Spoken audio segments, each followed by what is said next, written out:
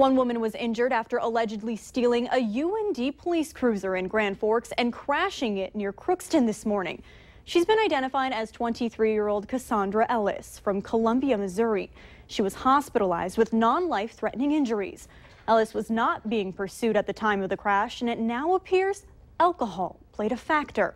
Valley News Team's Neil Carlson has exclusive video and details regarding what led to the crash.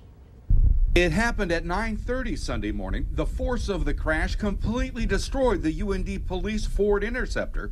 In fact, the force of the crash was enough to rip the entire engine from the vehicle. The driver was conscious as she was loaded into a waiting ambulance and taken to the hospital. Witnesses say she was traveling eastbound on Highway 2 at around 80 miles per hour when she went into the ditch near UMC and hit a crossroad. The vehicle flew into the air and rolled end over end for 70 yards. Almost hit my front end of the truck, and then I saw it lost her control into the curve and just hit that hill and just flipped over. And then all of a sudden I seen him go up in the air and then went end over end. Okay. From, the back end to the front end until you landed there. UND police say this whole incident started at 8:42 Sunday morning in Grand Forks.